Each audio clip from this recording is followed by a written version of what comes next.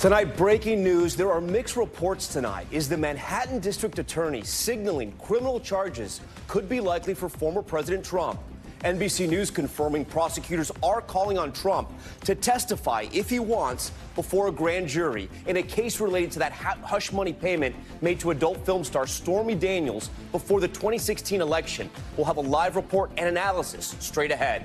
Also tonight, the surprising move from the cartel issuing a handwritten apology and turning in their own goons for kidnapping a group of Americans and killing two of them as the bodies of those killed are returned to the U.S. tonight. This just in, a mass shooting reported at a church in Germany. Multiple people killed. The late-breaking details coming in. Back here at home, fight or flight, a brawl breaking out in the aisle of a Southwest plane moments before takeoff. This after a man on a different flight stabbed the flight attendant after trying to open an emergency door. That scene coming just days after another man stabbed the flight attendant. What a judge ruled about his case in court today. In Washington tonight, Senator Mitch McConnell hospitalized with a concussion after tripping and hitting his head. How long the minority leader is expected to be out of commission, and what this could mean for critical budget negotiations on the Hill. Plus, off the rails, the president of Norfolk Southern grilled by lawmakers over a string of toxic train derailments. The latest happening while he was testifying.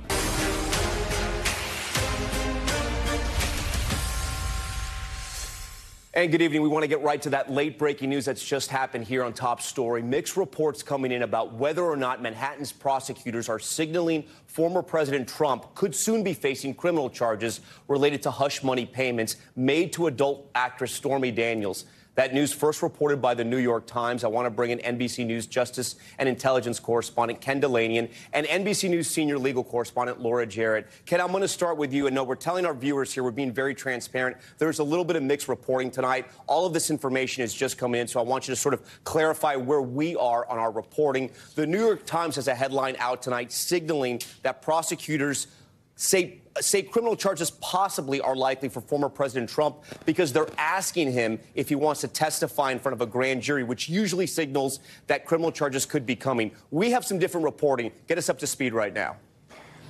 Good evening, Tom. Well, actually, NBC News has confirmed that Manhattan District Attorney Alvin Bragg has invited the former president to testify before the grand jury that's been investigating this hush money payment matter. And that is a sign, generally, in the New York system that charges are imminent. It's equivalent to getting a target letter in the federal system. It's what happens to defendants shortly before they're indicted. It's very unlikely that Donald Trump would be able to testify. He would be opening himself up to too much jeopardy. But New York generally grants a defendant one last chance to tell their story before they are charged. And let's remember what this case is. It's a case involving a $130,000 payment made to the porn actress known as Stormy Daniels back in 2016. And the charges here are based on the premise that that payment was not properly accounted for under New York state law within the Trump organization. And that would be a misdemeanor. But to elevate it to a felony, it would have to be in concert with another crime. And the potential crime there is a improper campaign contribution. This $130,000 could be seen as a campaign contribution to Donald Trump because he was running for president at the time, and he wanted to tamp down on this story that he was allegedly having an affair with this porn actress, which, by the way, he denies. And so that's the theory. It's also important to note here that the federal government, the Southern District of Manhattan, investigated this case thoroughly, and they charged former Trump lawyer Michael Cohen in a document that laid out some of the conduct of then President Trump, who was called in that document Individual One. But they decided not to, well, they couldn't charge Trump while he was president under Justice Department doctrine. But even after he left office, that office took a look and decided not to charge former President Trump. They decided this case was not strong enough. So Alvin Bragg, the Manhattan DA, should he bring this case, is taking a big risk. It would also be a momentous decision to charge a former president. And it could be the first of actually several charges. There are two other pending investigations involving former President Trump. All right, Ken, I also want to point out some new NBC News reporting we have here from Trump's own attorneys who are saying this. Two of Trump's defense attorneys tell NBC News that former President Donald Trump has been told through his attorneys that he can appear before the grand jury. But here's what they say is different. Contrary to the New York Times reporting, according to these sources, he was not told that criminal charges could be forthcoming. I want to turn now to Laura Jarrett, who's joining us now. Ken touched upon all the different sort of crimes that may or may not have been committed here at the law. It's very complicated. This is not going to be an easy case to prove. Just to walk people through this again, the two charges here involve former President Trump paying Michael Cohen, right, saying they were legal fees. Reimbursing him, saying they were legal fees, but they weren't legal fees. So that is considered fraud, a misdemeanor. They could elevate it to felony, but it's going to take some time.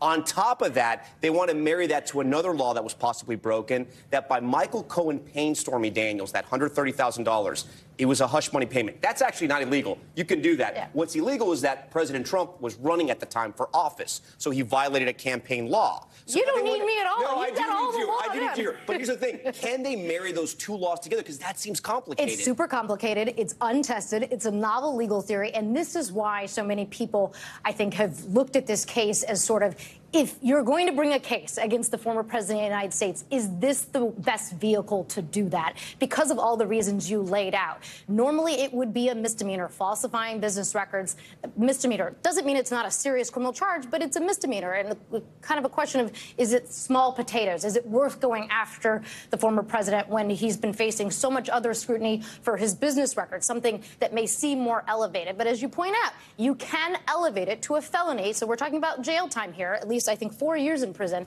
But to do that, you'd have to tack on this other violation of an election law, and it seems like a roundabout way to do it. And so the question whether is that really the best use of the prosecutor's time and discretion here? Now, of course, the Trump camp denies all of this, and they say that this is just a political hit job on him.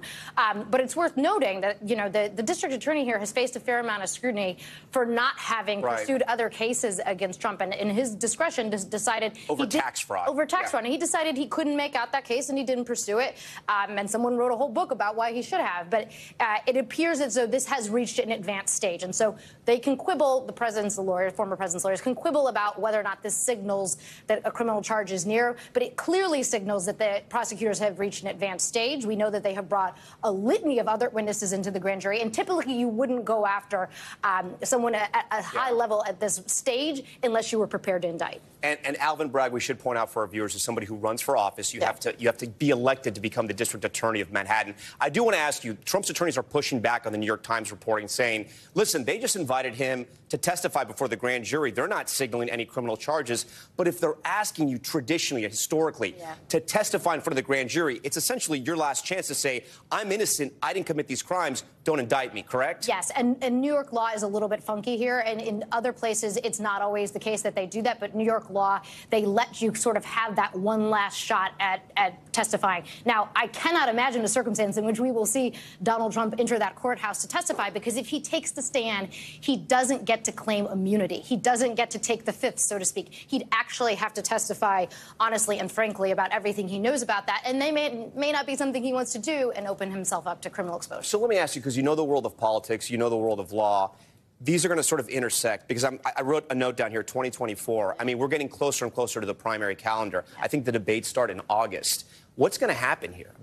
I mean, will judges take this into consideration? Will the appellate courts take this into consideration? They're not supposed to, but, you know, it's just a question of reality that we're all living in. Again, we're in sort of untested waters. We've never seen the former president of the United States under criminal indictment. And we should be clear, it's not there yet. They haven't charged him with anything. He can deny this, as he has continued to do, and I'm sure will do, and say that he's innocent of any of these charges.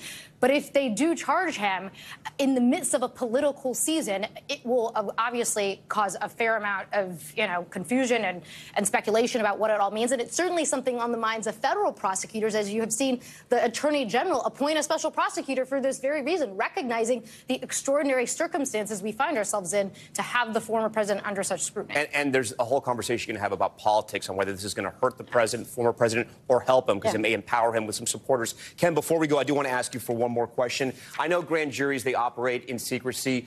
Do we have any kind of idea on a timeline on what's next? And I understand from some of the reporting that I'm reading, the most he could get possibly if he was convicted is 4 years. So we're not talking about a ton of prison time if we even get to that level. I think that's correct. We can only intuit, read the tea leaves, that the timeline is accelerated here, that apparently they're asking him to come in next week. And so, if it goes as other cases have gone, an indictment could be imminent, like within weeks. But you're absolutely right. This is not a terribly strong case. It's not a very serious set of criminal charges, particularly compared to what Donald Trump may be facing down in Georgia with the case down there, and also with special counsel Jack Smith, who is investigating, obviously, what happened in January 6th, as well as Donald Trump's retention of classified documents. And actually, I just have one more question for you, Laura. The genie's out of the bottle here.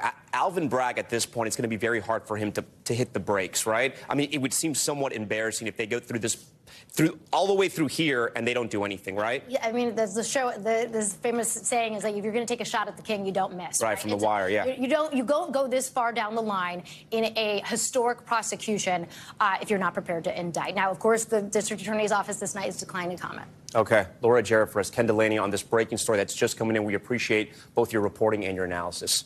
We do want to move on now to another major story tonight, the stunning twist in the cartel kidnappings we've been following closely. Days after 4 Americans were brutally taken at gunpoint, 2 of them killed, we're hearing from the cartel for the first time. Yes, from the cartel. The group releasing this image showing the 5 men that they say are responsible for the attack. Yes, they gave up their own men, a group that they are describing as rogue actors. You can see them there with their shirts pulled over their heads, their hands tied, the type of image we are accustomed to seeing from a violent drug ring. But left on the windshield of the vehicle, something we are not used to seeing whatsoever, a handwritten apology note. In that letter, the cartel writing, "We respect the life, tranquility, and integrity of the innocent. The guilty parties will pay regardless of who they are." Those innocent lives, of course, 2 Americans who were killed, the other 2 who were kidnapped with them returned alive. 1 Mexican national also killed in the crossfire. The cartel apologized for that killing as well. And just moments ago, the bodies of the dead, you see them in this van, returned to the U.S. Despite this stunning act of violence, the president of Mexico today rejecting calls for the U.S. military to intervene, saying such a move would be irresponsible. Morgan Chesky is on the American side of the border tonight with all of these new developments. The stunning photos show 5 men laying on the pavement, each with hands tied and all but one shirtless, with a handwritten letter claiming to be from Mexico's Gulf Cartel stuck to the windshield. A bizarre scene that tonight a senior law enforcement official tells NBC News appears to be an apology from the cartel following the kidnapping that left 2 Americans dead. The shocking admission almost unprecedented. Have you seen a PR situation like this? No, I have not. They made a huge mistake.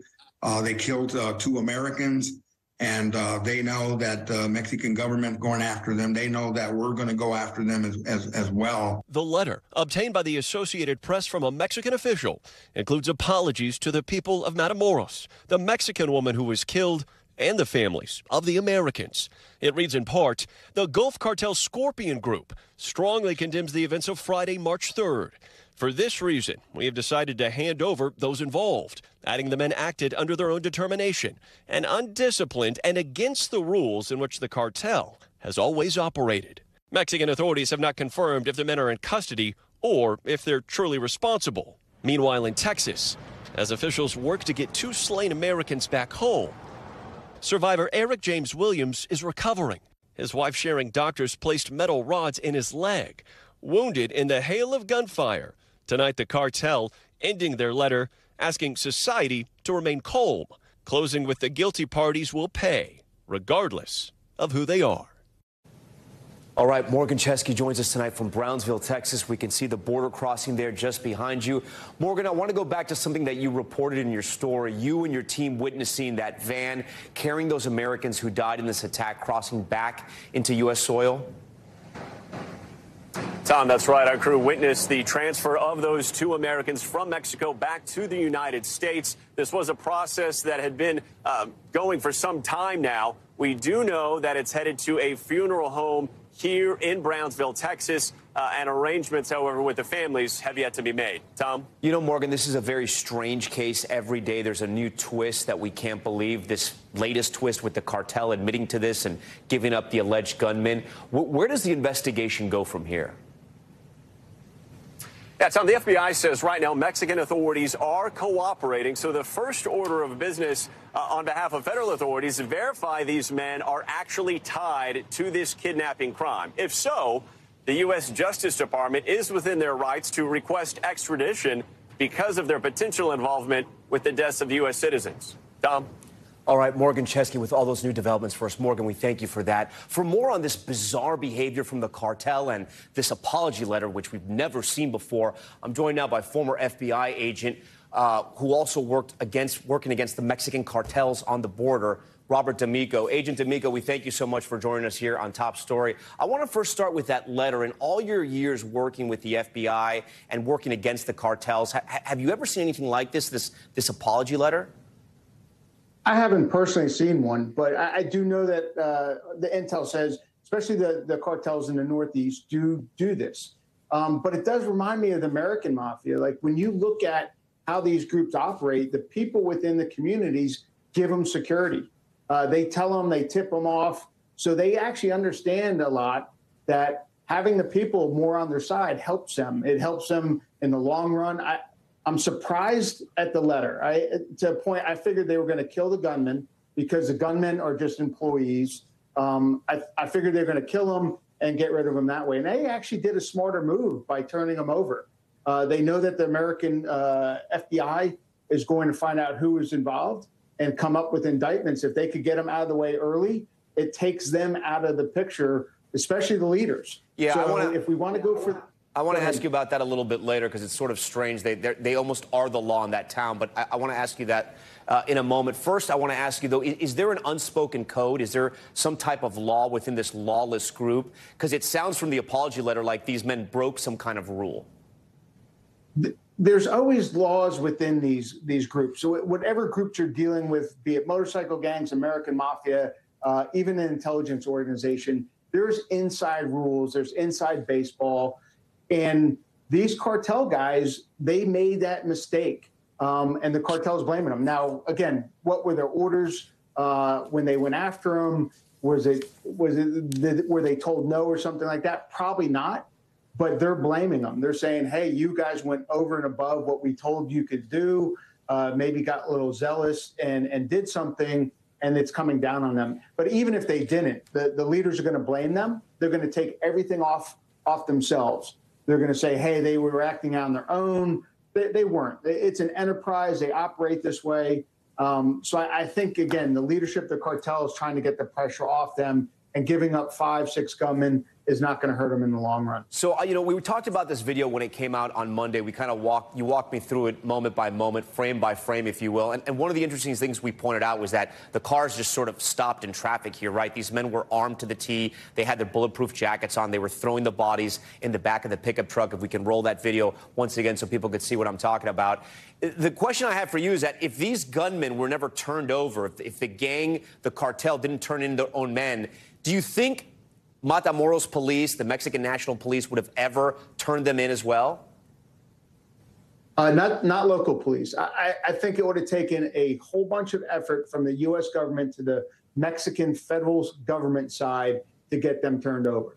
It would have been a lot of pressure. And again, the cartel smartly said, hey, we'll package them up. We'll give them to you. Leave us alone. And that's what the letter's about. It's not sincere. They're not sorry. They kill hundreds of people a year. They're sorry they got caught. They're sorry it happened. They're sorry they got bad press. And that's why they're doing this. They're doing it to relieve the pressure on them. What do you think this does for the relationship between the U.S. and Mexico? There have been a lot of people who have called for sort of U.S. intervention, if you will, to act against the cartels because people make the argument that they are terrorist organizations, right? They traffic guns, they traffic human beings, they traffic children, they commit all types of atrocities. They've taken over many cities in Mexico, as we saw here in Matamoros. What do you think this does with the relationship? Because we heard from the president of Mexico, right, who's pushed back against any calls for the U.S. to assist with the country's ongoing feud here, and he addressed this today as well. Yeah, he definitely doesn't want to look, he wants to look strong for his people. He doesn't want the U.S. coming in. That looks bad on him. He wants to say, hey, we can solve these problems. It's just bringing to light what the cartels do. There's been a lot of series on TV and stuff. It's like the American mafia. When people look at it like, oh, it looks cool on a series, But when you really see the reality of it, it's not. People are dying, drugs are getting trafficked, and people are getting trafficked. It's never been anything but that. They're just trying to come out with a better image in that. So again, they may even have like a public relations firm. They hire professionals. There's a lot of money in it. They might have been told, hey, look, don't kill them. Write a letter. We got to get out in front of this. It's just like any other corporation at a point. Okay, former FBI agent Robert D'Amico. Robert, we always appreciate your time. We also have some breaking news overseas. Several people are dead and many more injured after a shooting at a church in Hamburg, Germany. For the late-breaking details, I want to bring in NBC's Megan Fitzgerald, who's been covering this for us. She's been tracking it all tonight from London. Megan, tell us what you know. Well, Tom, what we know right now is that police are confirming that this shooting happened just after 9 o'clock local time, when they say at least one or more suspects walked into this church, as you mentioned, in Hamburg, Germany. This is the second largest city in the state or in the country, and opened fire, killing multiple people, injuring several others. Police are calling this a large-scale operation here. They have taped off multiple streets around the area as they search for answers. Video coming into our newsroom showing the moments that this happened shortly after, really.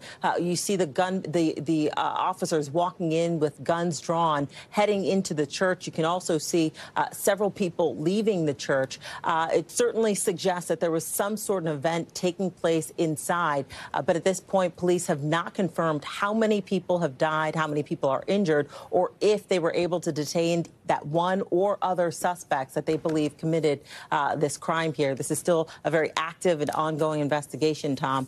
We will continue to follow the latest. Okay, Megan Fitzgerald, following those late-breaking details over there in London. Megan, we appreciate it. Now to a shocking video on a Southwest Airlines flight from Dallas. A fight breaking out while the Phoenix-bound flight was boarding. One passenger punching another while others tried to break up the fight. So is anything being done about all these brawls in the air and unruly passengers? Juan Venegas has that story. Chaos in the cabin. No! Do not hit him again! This man in a tan leather jacket punching another passenger on a Southwest flight in Dallas on Monday while others attempt to stop him.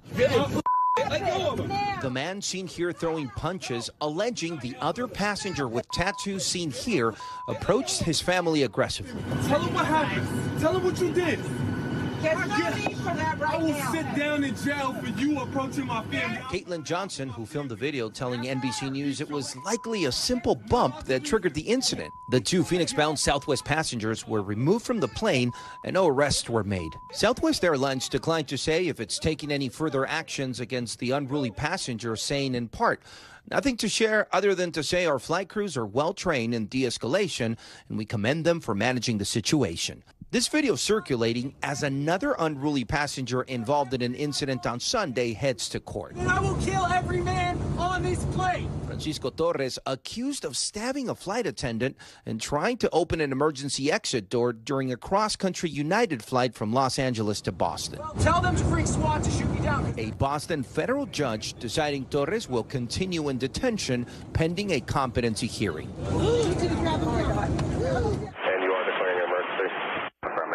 According to the FAA, more than 40 unruly passengers are being reported every week. That's nowhere near the sky-high number we saw around this time last year, but still much higher than pre-pandemic trends.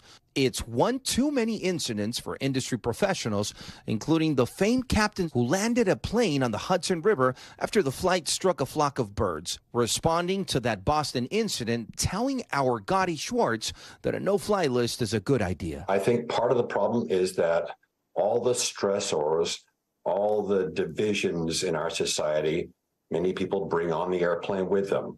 And if they're already stressed, it doesn't take too much more to set them off. The Association of Flight Attendants calling for federal intervention, saying in a statement, quote, "We call on Congress to pass the Protection from Abusive Passengers Act." The legislation introduced by Representative Eric Swalwell and Senator Jack Reed would ban abusive passengers from commercial airline flights. This is legislation that has the Senate and the House behind it. It has Republicans and Democrats behind it. But the bill introduced last year has seen little forward movement in Congress. All right, Guad joins us tonight from Atlanta, outside the busiest airport in the country. And Guad, all these incidents come as the airline industry is dealing with another set of challenges. Those close calls on the runway we've been reporting on for weeks, even mid-air in some cases. What can you tell us about the safety summit that's coming up? Tom, that summit is going to be taking place March 15th. The head of the FAA says he wants to convene with people that represent regional and commercial air carriers, as well as airports and all sorts of aviation experts. The idea is for everyone to share what they've seen these last few months and also bring ideas to the table on how to enhance the safety net that we have in the U.S. Tom? All right, Guad Venegas first. Guad, we appreciate it. From problems in the air to now the rails, another Norfolk Southern freight train derailing today, this one in Alabama. It happened as the company's CEO was testifying before Congress, facing tough questioning about that toxic derailment in Ohio 5 weeks ago. NBC's Tom Costello has more. I want to begin today by expressing how deeply sorry I am. Fully expecting a bipartisan grilling, Norfolk Southern CEO Alan Shaw started with an apology and a promise. We're going to be there for as long as it takes to help East Palestine thrive and recover. That's my personal commitment. But when senators asked for specific commitments to cover residents' medical expenses for exposure to toxins and lost property value, the railroad exec kept it vague. Will you commit to paying for long-term medical testing for people in the impacted communities? Senator, I'm committed to doing what's right. Will you commit to compensating affected homeowners for their diminished property values? Senator, I'm committed to do what's right. Well, what's right is a family that had a home worth $100,000 that is now worth $50,000 will probably never be able to sell that home for $100,000 again. Will you compensate that family for that loss? Senator, I'm committed to do what's right. That is the right thing to do. Shaw said the company has already pledged $21 million to help the area, insisting he runs a safe railroad. But as he was speaking, word of another Norfolk Southern derailment. 30 cars early this morning in Alabama. No injuries and no hazmat spill. Over the weekend, a Norfolk Southern train derailed in Springfield, Ohio. Again, no injuries. Also under fire for its response, the EPA. Why did it take weeks for the EPA administrator to drink the water he repeatedly told residents was safe? The EPA today did report that East Palestine air and water samples continue to test clean. Norfolk Southern has had 20 hazmat spills over 8 years. The railroad industry averages one a month. Today, Ohio Republican J.D. Vance took aim at members of his own party who oppose new railroad safety regulations. We have a choice. Are we for big business and big government, or are we for the people of East Palestine? Shaw says he'd support parts of the new regs, but not all. Norfolk Southern runs a safe railroad. And it's my commitment to improve that safety. Tom, right now, 18 lawsuits have been filed by the residents of East Palestine against Norfolk Southern. Now, the EPA insists it will hold the company accountable. If it fails to completely clean up the area, the EPA is threatening to force it to pay triple the costs of the cleanup there. Tom? Tom Costello for us. We want to stay in Washington now. Senate Minority Leader Mitch McConnell remains hospitalized with a concussion tonight after a fall at a Washington, D.C. hotel. NBC News Capitol Hill correspondent Ryan Nobles has been following this for us. Ryan, you know, usually if a lawmaker slips and falls, it's not major news, but we're talking about a serious injury here to Senator McConnell. Yeah, that's right, Tom. Serious enough where his staff is saying that he is expected to spend several days in the hospital, and they're not setting a timeline for his return. Now, despite that bleak outlook, there is every expectation that he'll make a full recovery. In fact, President Biden was asked about McConnell tonight. Keep in mind that they have a long relationship because of Biden's lengthy stay here in the United States Senate, where he worked with Mitch McConnell. He said that he reached out to McConnell's family and was told that McConnell will be all right. But as of right now, we don't have a lot of information about his health status other than that he's currently being hospitalized and that they are not ready to say exactly when he'll be able to come back to work. Ryan, talk to me about the machinations in the Senate right now. And I asked this because we have a few senators now who aren't able to work because of illnesses. We have Senator John Fetterman, of course, from Pennsylvania, who's being treated for depression. Senator Dianne Feinstein from shingles from California. Now we have Senator McConnell, who's hit his head and has this concussion now. How is this impacting the overall work of the Senate? It's really a question about the length of McConnell's absence as to just how big of an impact it'll have on the U.S. Senate. In the short term, it's probably not that big of a deal. As you point out, there are 2 Democrats missing. Now there's 1 Republican missing. There are tight margins here in the Senate, but it likely won't change the outcome of any pending legislation. The bigger problem for Republicans and for McConnell is if he is out for an extended period of time, he is in charge of the negotiations for Senate Republicans, and there are a number of major issues that have to be hashed out here over the next couple of months. There's a looming debt ceiling crisis, and of course, the negotiations over the budget, which President Biden announced today. If McConnell's not here to steer that ship, that's going to be a big change for Senate Republicans. Of course, McConnell is the longest serving leader of either party, Republican or Democrat, so they count on him to be the person that figures this out and exactly the role that Republicans play in these fierce negotiations. Yeah, and few know how the Senate works better than Senator Mitch McConnell. All right, thanks so much, Ryan. We appreciate it. We turn now to the forecast and severe winter weather stretching from coast to coast. 50 million people under wind alerts from the northern plains to the northeast, with thunderstorms set to slam the southeast. And in hard-hit California, where massive snowstorms have stranded so many. Heavy rain and high elevation snow expected to cause even more damage.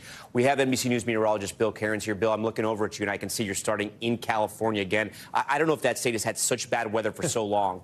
This is quite the storm. The next 24 hours, we expect damage. Hopefully, we're not going to have fatalities, but it's a possibility. So this is what happened today. For tomorrow, they have issued what we call a high risk of flash flooding and of flooding. These are pretty rare. They only happen about 4% of the days during an entire year. And when we get these, this is when we have the big damaging flash floods, and this is when we have the problems. About 39% of all flash flood deaths are in these high risks. And that's from Monterey down to almost Santa Maria and heading in the mountainous areas, the foothills, Fresno, up into areas of the Sierra. So that's the areas of greatest concern, a huge section. And when you see the radar of California, you're like, wow, like the blue is the snow, the green is the rain, the yellow is the pouring rain. And right now, some of the heaviest of it's coming into San Francisco. And we expect this to continue tonight, tomorrow, and even into tomorrow night. So some of the rainfall totals, yes, will be 1 to 5 inches in the mountainous areas. Even the city, Santa Barbara is going to get 2 inches. That means the mountains outside of Santa Barbara will get 4 to 5. So that's a possibility of flooding. We got high winds, too, that could knock out power to some of these areas. So California, the next 36 hours, very difficult. And then, Tom, you were mentioning, we have a snowstorm going on under Wisconsin. Chicago northwards, a very difficult drive home tonight. We have areas under a winter storm warning around Milwaukee. That's where we get considerable snow tomorrow morning. Very difficult southern Michigan to Detroit, Cleveland during the day tomorrow. And then that will tomorrow night head through areas of Pennsylvania. And we will get some snow out of this just outside of New York City towards Hartford. And, Tom, I'll leave you with this. We have a chance for a nor'easter, maybe even a strong nor'easter, Tuesday next week. Be one of the first ones of the entire winter for areas of New England. I'll have much more details on that tomorrow. The first nor'easter mid-March. All right. Wow. Okay, Bill, thanks for all of that. There's a lot of news tonight. We want to head back overseas to the chaos unfolding in Israel. Protesters turning out across the country, blocking major roads and airports. The demonstrations even disrupting a trip by U.S. Defense Secretary Lloyd Austin. NBC's Raph Sanchez has been following this for Top Story from Tel Aviv. Tonight, Israel's deep internal divisions on full display and bringing the country to the verge of paralysis. Tens of thousands blocking highways and major roads in protest against government plans to weaken the Israeli Supreme Court. Democracy is in danger in Israel. And with demonstrators blockading the airport, a high-profile visit by U.S. Defense Secretary Lloyd Austin thrown into chaos. A one-day trip reduced to just a few hours on the ground. This is Israel's defense ministry, where Secretary Austin was supposed to have his meetings, but you can see protesters have brought Tel Aviv to a complete standstill. There was no way for him to get through. Instead, Austin holding a brief meeting with Prime Minister Benjamin Netanyahu within the airport compound. The Israeli leader says his judicial plan, which would allow parliament to ignore Supreme Court rulings, is a badly needed reform to curb activist judges. But demonstrators told us they fear for their country's future. This country is eventually let's say, Jewish and democratic. Right now, they're trying to take away the democratic part away, and, that just brings people to the streets.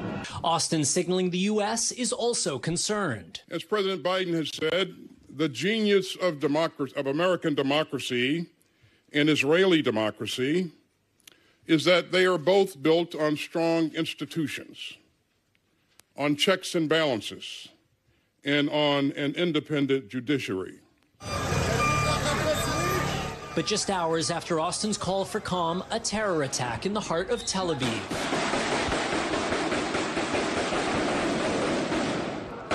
Police say a gunman opened fire on Israeli civilians, wounding 3 before he was killed. And this morning, Israeli forces killing 3 gunmen from the militant group Palestinian Islamic Jihad. Austin voicing strong U.S. support for Israel's security and condolences for Israeli victims, including these 2 brothers shot dead by Hamas last month, but also speaking out against inflammatory rhetoric by far-right members of Israel's government and attacks carried out by Israeli extremists. And we're especially disturbed by violence by settlers against Palestinians. The Palestinian town of Hawara repeatedly attacked by Israeli settlers who set fire to homes and businesses. This car dealership losing nearly its entire stock to the flames. Akam Sayada? Me 100 cars? Owner Sultan Abu Sarif telling us, it took 20 years to build my business. It took just 4 hours to destroy everything. Israel's military tonight acknowledging it should have stopped the settler attacks on Hawara. But with the flashpoint holidays of Ramadan and Passover fast approaching, American hopes of restoring calm colliding with harsh reality on the ground. And earlier tonight, Israel's president, who is a largely ceremonial figure but whose words carry a lot of moral weight, said the divisions within Israel were a disaster. He called on Prime Minister Netanyahu to abandon his judicial overhaul and replace it with a compromise agreement. But so far, no sign Netanyahu is backing down. Tom? Israel appearing to be at a crossroads tonight. All right, Raf Sanchez for us. Raf, we appreciate it. Still ahead, the scare at a Chicago elementary school. Multiple students hospitalized after some kind of irritant was released into the air, what authorities believe caused it. Plus, cracking down on so-called ghost cars. Have you heard about this? Take a look. Drivers across the country removing license plates, some even using high-tech devices. The cars have even been linked to serious crimes. So what happens when you crash into one of them or they crash into you? How one major U.S. city is now trying to stop it. And the investigation into Tesla, some customers reporting the steering wheels are falling off while they're on the road. Stay with us. Not a nationwide concern over missing or improper license plates that are making thousands of vehicles untraceable. Some of these quote-unquote ghost cars even allow for people to commit more serious crimes and evade authorities. NBC's George Solis explains how Philadelphia has shifted gears and how they're approaching this growing problem. Far from spooky or supernatural, the prevalence of so-called ghost cars, vehicles with either covered, obscured, or just plain fake license plates, is raising red flags. It's an issue that goes beyond avoiding parking fines or cheating tolls. Federal authorities are now calling this one of the top threats in the country. In Philadelphia, the problem is so rampant, the parking authority has launched a new online campaign to make it easy for residents to report cars like these that are virtually untraceable. Why is it so important, you think, to address now? I think it's a big quality of life issue, which then leads into public safety. In fact, since the launch of the online tool nearly 2 weeks ago, the agency has received more than 400 reports and has towed more than 50 ghost cars, some abandoned, others part of the growing concern about the potential use of these cars in more serious crimes. We've been seeing an uptick in that issue since I've been here only for a few months. New York City has also been trying to combat the problem. The NYPD telling NBC News it issued more than 42,000 citations for paper or covered license plates last year and made more than 5,500 arrests. A 2021 investigation by NBC New York looked into an explosion of fraudulent paper tags being used by criminals across the tri-state during the pandemic when many DMV offices were closed, making it easier for drivers to register cars. They would put illegitimate information or not real information on here so they wouldn't be traceable. The NYPD citing these 2 gangland-type shootings that happened in Brooklyn and late last year in Grand Prairie, Texas. A manhunt for a suspect that police say was responsible for the death of an officer was made harder because of the use of a phony paper tag. We have fictitious tags all over the place.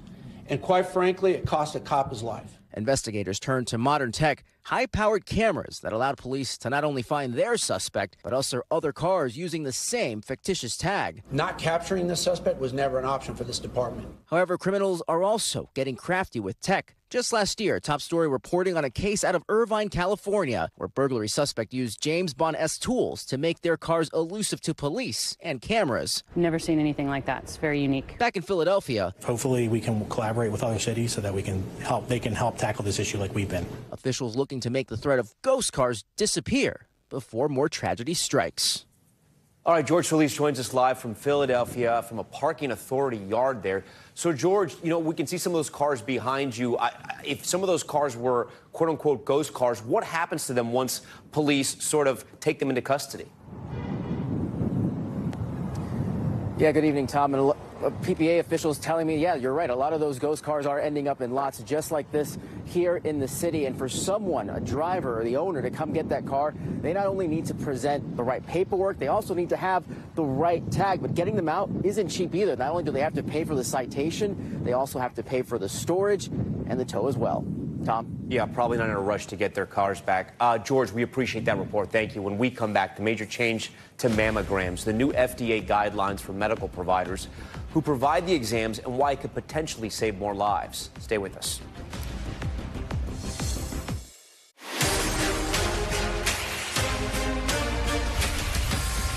Okay, we're back now with Top Stories news feed, and we begin with the scare at an elementary school in Chicago. 5 ambulances sent to the elementary school after reports of a harmful spray being released into the classroom. At least 3 children hospitalized. Police confirming the irritant was the result of a stink bomb. They're now investigating where it came from. The FDA has set a new nationwide guideline on mammograms aimed to help more people detect breast cancer. The new rules will require mammogram providers to notify people if they have dense breast tissue and recommend they consult with a doctor for any additional screenings. So far, only 38 states require providers to give people information about breast density after a mammogram, even though it could be a risk factor for cancer. U.S. auto safety regulators are officially launching an investigation into Tesla. The preliminary investigation targets 2023 Model Y vehicles after reports the steering wheels were falling off while driving. Federal regulators also looking into Model S vehicles following a fatal crash in California involving a Tesla suspected of using autopilot. We want to take a turn now to the unrest in the country of Georgia. Not know if you guys have heard about this so far. Protest over the government proposing a bill that critics say will infringe on democracy. Thousands taking to the streets of the Capitol, facing down riot police who sprayed them with water cannons and tear gas. Megan Fitzgerald has more. Tonight, a fight for freedom and democracy raging in the streets of the Black Sea nation of Georgia for the 3rd night in a row. Police in riot gear clashing with protesters who are trying to prevent what they say are pro-Russian members of parliament from passing an anti-democratic law. The bill which the Georgian government tried to push through the parliament of Georgia basically requires to register as agents everyone who receives some foreign funding. Salome Samadashvili is an opposition member of parliament. She says the bill mimics a law used by Russian President Vladimir Putin to suppress political opposition and independent media. Because it would be used basically to suppress democracy and freedom in our country. Russia is testing Georgia. We do not believe that this bill was written in Georgia or that this plan to have this bill passed was something that the Georgian government came up on their own. With thousands of protesters of all ages say Russia is trying to hijack Georgian politics. The Kremlin is speaking out, saying they have absolutely nothing to do with the bill, as the Georgian parliament today withdrew the legislation after mounting pressure, but protesters aren't convinced it's dead. The decision not to pass it could be a trick, this protester said, so we need to have legally binding guarantees. Those who propose the law are responsible for this mess. The majority of Georgians want to move closer to Western society.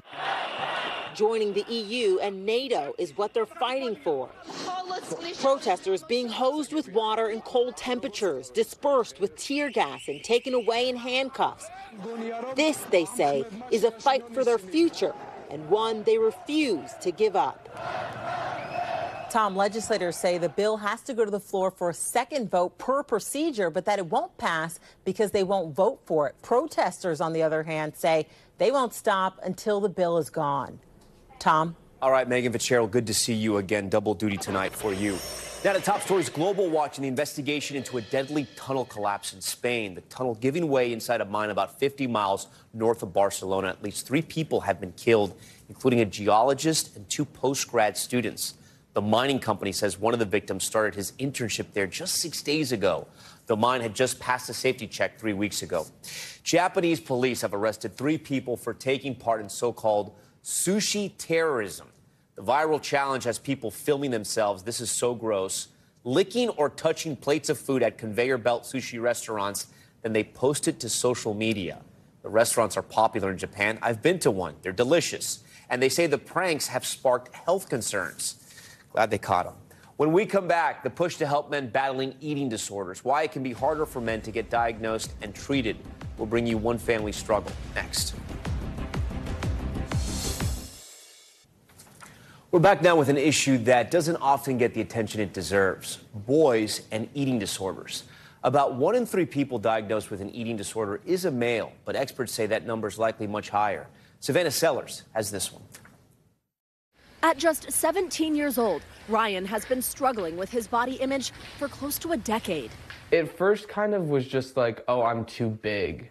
In 6th grade, Ryan began skipping snacks and dessert. He joined the wrestling team and over the next 2 years started to restrict even more.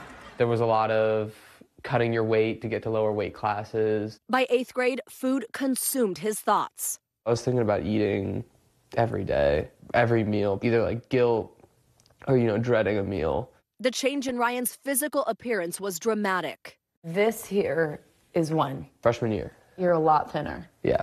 Still, it took years for Ryan to seek medical treatment for his eating disorder. I thought it was just a girl thing. When did you think, okay, maybe it can apply to boys too? It wouldn't be until I started treatment. Even doctors struggle to identify male patients, in part because they have no roadmap to do so.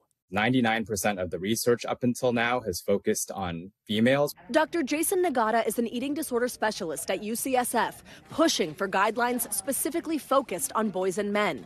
He says no eating disorder accounts for boys trying to bulk up, and until 2020, to be diagnosed with anorexia, a person had to miss at least 3 periods. Especially with athletes, they're doing the exact same things that girls, with eating disorders are doing to try to meet these weight cutoffs. But it's viewed as normal because everyone on the team is doing it. Ryan's mom, Carrie, never saw this coming. I really thought, I'm going to have to deal with this with my daughter. And it ended up being Ryan. That was very surprising. Were you scared? Yeah, very scared. I would try to go online, go to the library, get books about boys with eating disorders, and there was nothing. After an extensive search, Carrie found Newport Healthcare, where Ryan completed a 60-day inpatient program last year. I still battle with the thoughts on a daily basis, but I have so many coping skills now that I've learned through treatment. He also has a message to other boys. As a young boy, you want to be really masculine, and you don't want to show any weakness. But really what makes you strong is realizing your own weaknesses and fighting them. Savannah Sellers, NBC News. We thank you for watching Top Story tonight. I'm Tom Llamas in New York. Stay right there. More news on the way. Thanks for watching our YouTube channel. Follow today's top stories and breaking news by downloading the NBC News app.